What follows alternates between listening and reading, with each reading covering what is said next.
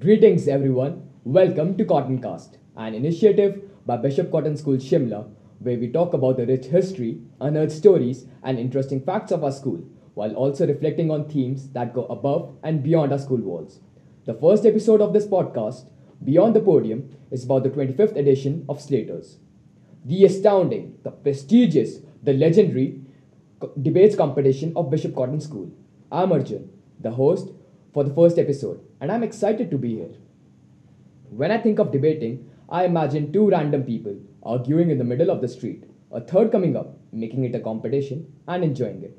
Speaking of people enjoying debates, let us welcome our current headmaster and former teacher in charge of the first Slater team, Mr. Matthew Prasad John, and Mr. Adiraj Mustafi, who was part of the first Slater team.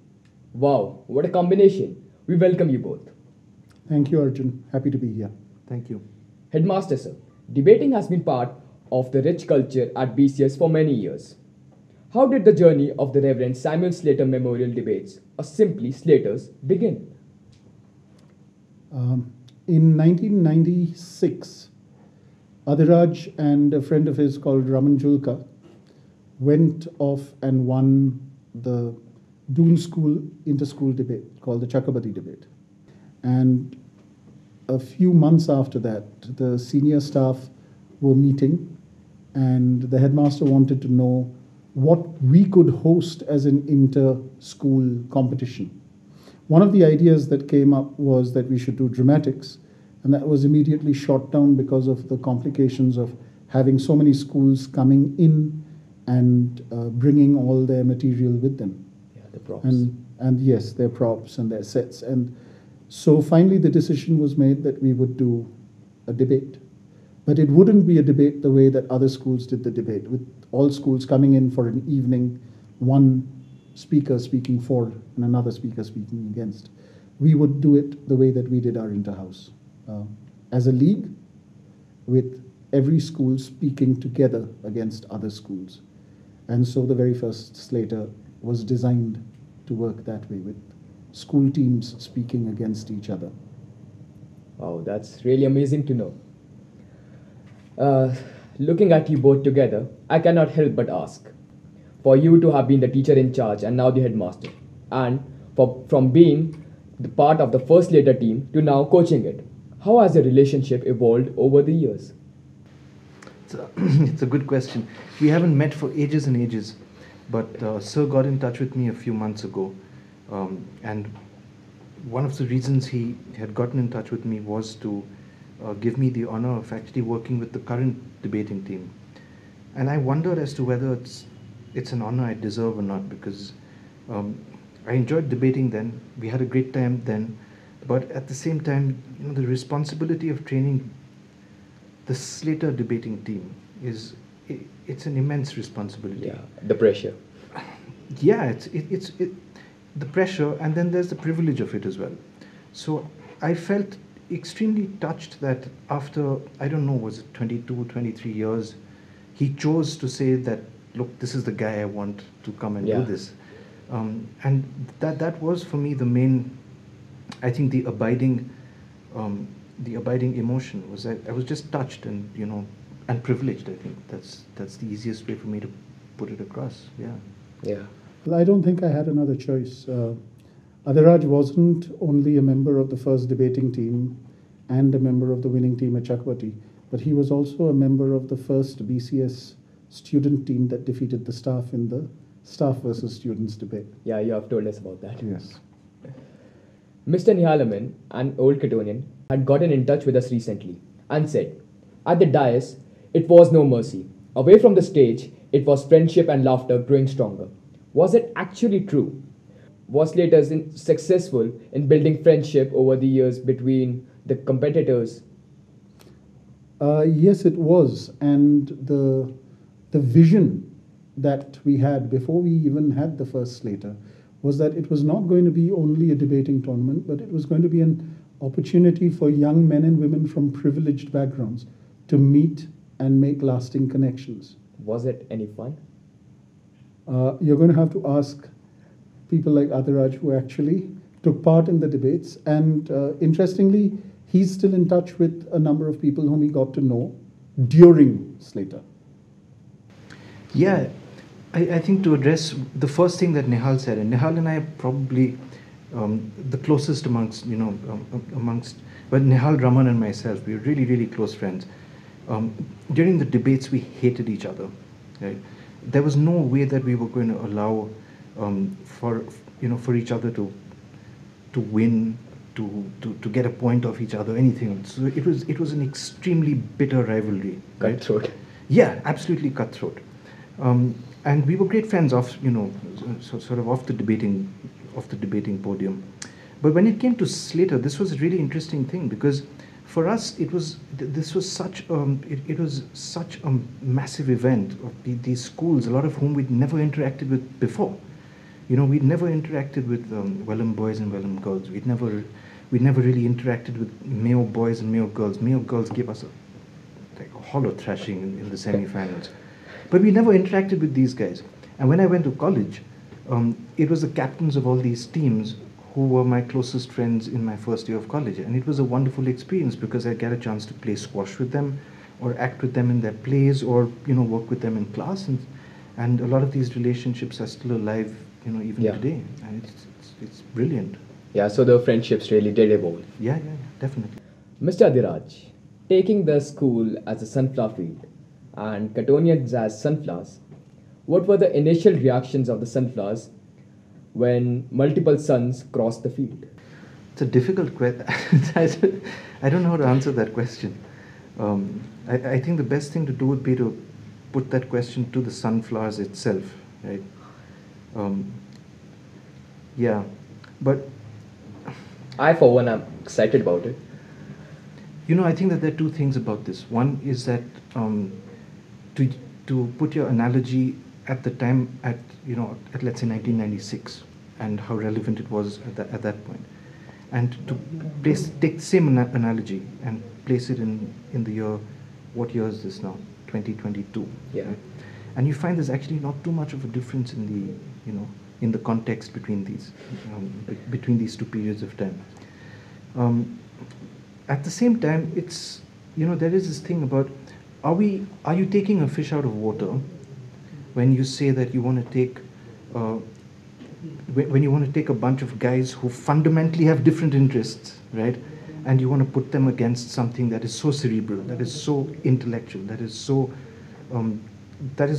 it's not even academic, right? Because I think, at least right now, Bishop Cotton School has a wonderful academic culture. I see these guys really dedicated to their studies and so on and so forth. But this is even beyond that. And to take these guys out from that and put them in that, it's quite interesting to see how it works. Yeah. I'd like to add here that even in 1996, things were changing quite rapidly, but BCS still had a culture that was more sporting than cerebral. And in 1995 and 1996, running the inter-house debates as a league instead of as a knockout, it made debating in school into a sporting competition. House spirits were high.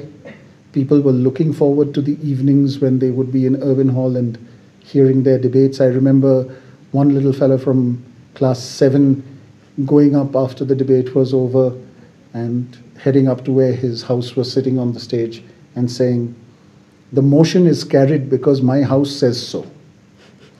That was the kind of spirit that was there, and that helped to make Slater something that was looked forward to by the school. Yeah.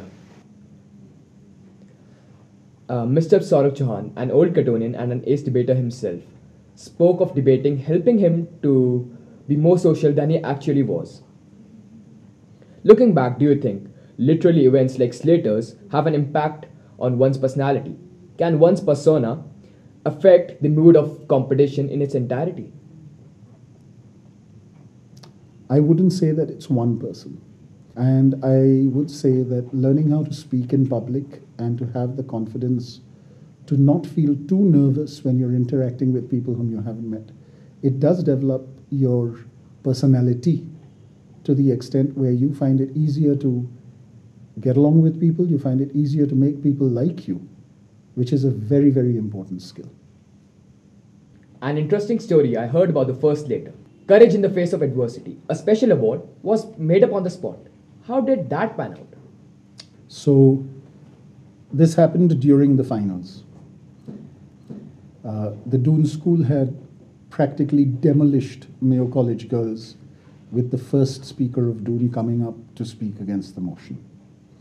And the lead speaker from Mayo College put up a brilliant rebuttal and summing up at the end, knowing that they had already lost the debate.